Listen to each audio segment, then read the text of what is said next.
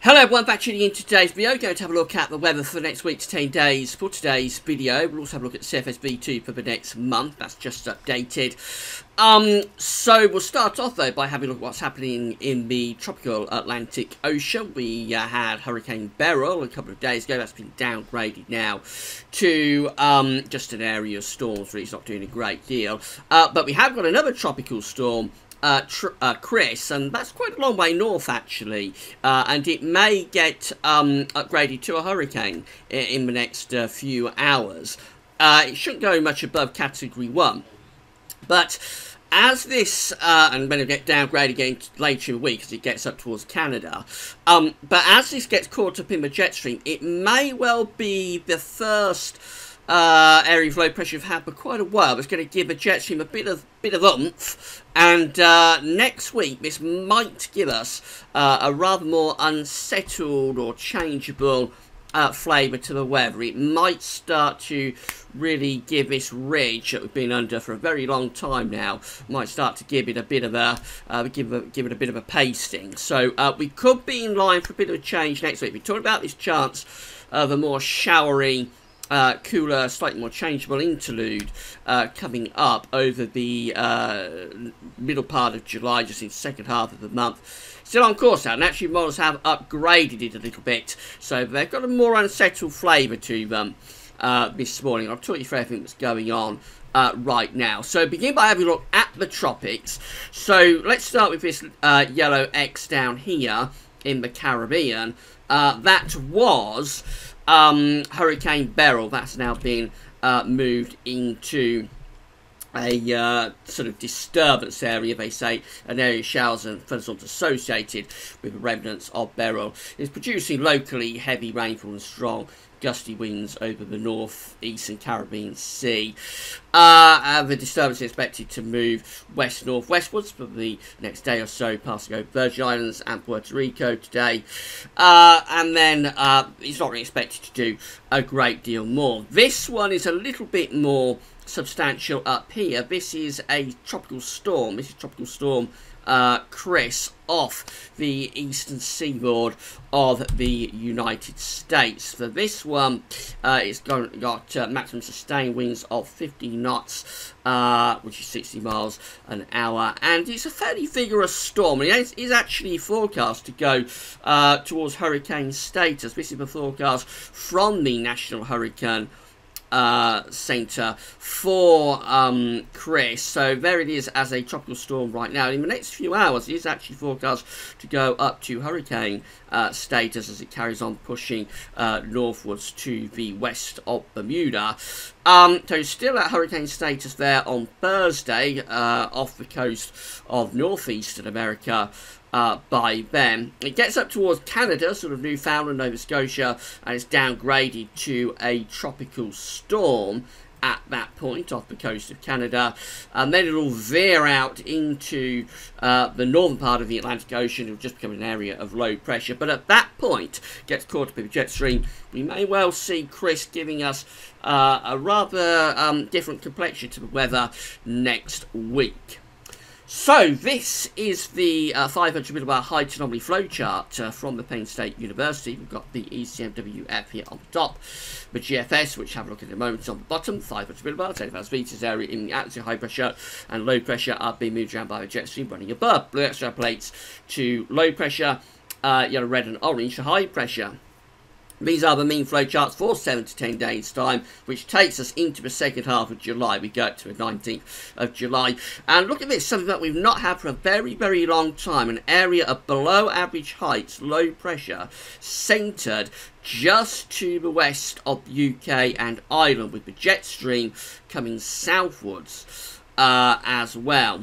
We do still have the remains of the high pressure we've been under for a very long time, sitting to our north and to our northeast, but it looks as though it's been pushed quite a long way from us by this area of low pressure. That's definitely a change on anything we've had for quite some time. And then this is the GFS. It's actually deeper with the area of low pressure on this morning's GFS. A really very deep area of low pressure indeed for the time of year, sitting just to the west, northwest of the country. Again, the jet stream and the flow is coming through rather like that. Now, whether once the energy from ex-Hurricane Chris gets out of the system, we would see this low pressure dissipating and we very quickly go back to high pressure, which is certainly a possibility. I'm not sure. But it does look like a change is on the way now for just beyond the middle part of the month. GFS temperature and precipitation ensembles look like this. So the red line here is the 30-year upper air temperature average. We're hot today. We'll be cooling down though over the next couple of days to go for a slightly cooler phase Tuesday, Wednesday. Then the second half of the week and into weekend is turning really very warm again and quite humid too. Beyond that, as we go into next week, bit of a drop down in the temperature, only going down to average though, so we're not talking about anything particularly cool. But as we blow this Atlantic air through, I think it will start to feel quite a lot fresher through the course of next week. And more precipitation spikes than we've seen for a long time on these charts as well. So a lot of dry weather coming up for the rest of this week. But into the weekend and then on to next week, we do have a lot of precipitation spikes showing up there. Bear in mind that is for Manchester, so it's exposed to those westerly winds that look like they're going to break through over the weekend and into next week, which means you're exposed to showers and longer spells of rain. But we haven't seen an ensemble chart as wet as that for a very, very, very long time. And if it did come off, I think that would even take some useful rain down into the far south-southeast, probably temporarily. I assume we will go back to high pressure fairly quickly. But quite a change showing up there on this morning's GFS ensembles. Temperature anomalies for the next week, going from the 9th to 17th of July, are still coming out warmer than average. The next few days will be very warm indeed. Precipitation anomalies show a little bit of a change. Still drier than average to the east of the UK, but actually many northern and western parts of the UK are going towards average or perhaps even slightly above average rainfall anomalies over the next week. That's really quite a significant change indeed. Down in the south and southeast, still drier than average, however, down there as the anomaly for the next week. So this is how things are looking on Thursday, and over here we have what will still be then, I think, Hurricane Chris, right over on the very far left-hand chart as you are looking at it over towards Newfoundland and Nova Scotia. Keep an eye on that area of low pressure. For us on Thursday, we're under this area of high pressure. It's all very slack, so you might have some thunderstorms breaking out, but it'll be getting warmer again as well. So that's how things are looking on Friday. Still under that warm ridge, but with risk of some thunderstorms. That's by then tropical storm Chris, which will be off the coast of Newfoundland, beginning to heading towards the North Atlantic. This is Saturday, so by then we're just talking about an area of low pressure. It's been downgraded to just an area of low pressure, but that's the remains of Chris just there. We've got this area of low pressure to the south of Greenland as well. Still under this ridge, so warm on Saturday, perhaps very warm. There's the upper air temperatures. They do look very warm into the weekend. This is Sunday, so we bring this area of low pressure in from off the Atlantic. It's giving the jet stream a little bit more of a push as well, so we find this ridge is starting to flatten off as wet and windy weather begins to move into the northwest. And as this pushes into the hot and humid air that's been established over the country for a long time, it may produce some thundery weather. Upper air temperatures are still very warm on Saturday, but on Sunday I should say, but by Monday, a week away, they've actually pushed through a cold front and turn the wind into the west-northwest. This is a proper change coming through on Monday with a west-northwesterly wind heading in. Upper air temperatures are lowering quite a bit as the hot, humid air is being pushed away into central parts of Europe. And then we go into quite an unsettled GFS run then through the rest of next week. We keep this area of low pressure just to the northwest of Scotland, so with showers revolving around this area of low pressure, maybe even some more general bands of rain too. Upper air temperatures are relatively low, so quite a lot cooler through the course of next week. Beyond day 10, low pressure remains close to us, so again showers, possibly longer spells of rain continuing up to the 20th of July. That's the 21st, so it's really, really unsettled. GFS might be going over the top with that. That's a really big change compared to what we've had recently. That is a vigorous area of low pressure we've got over top of the country on Saturday, 21st of July. Beyond that, the high pressure has another go at building in the very extended range to the south and east. That starts to drag up much warmer air from the south again, but it all looks very very unstable, that, so we'll quickly go into thunderstorms, I think. Really unstable, certainly not a stable ridge like we've had over the past few weeks.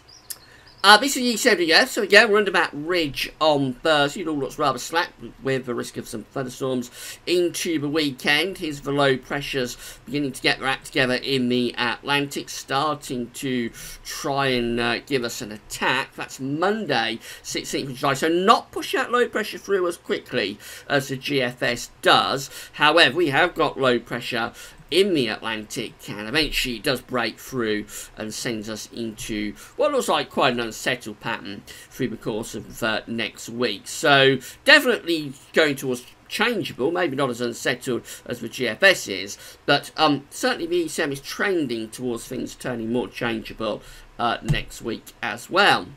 GEM looking like that, so again, under the ridge, could be some thunderstorms around at the weekend, at the end of the week and into weekend. Then this low pressure starts to move through, very similar to what the ECM and GFS are showing. So eventually we finish at quite an unsettled looking situation. That's day 10, Thursday 19th of July. Low pressure is around the country, so at the very least there'll be showers, long spells of rain, and with the air coming from sort of the northern part of the Atlantic Ocean, the upper air temperatures do look quite a bit cooler as well. So signs of a change here, most definitely, starting at the weekend and then particularly going through to next week. What does CFS V2 say? These are the 500 millimeter height anomalies broken down into weekly periods. The first weekly period takes us from the 9th through to 15th of July. The anomaly for the coming week still has this big ridge centred close to the country, so still lots of dry and very warm weather on offer for the next week. Then we go through to week 2, which is the 16th, 22nd of July.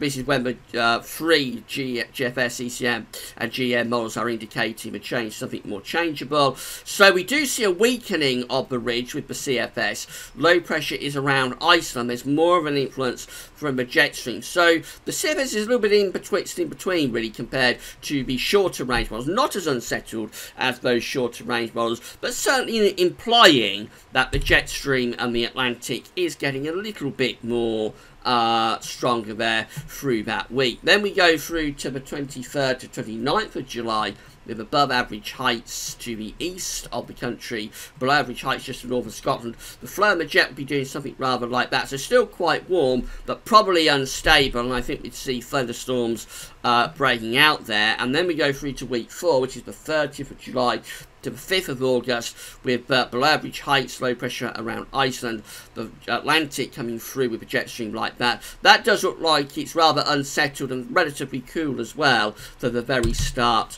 of August. Temperature anomalies are looking like this the week ahead, substantially hotter than average. It will be another very warm week to come.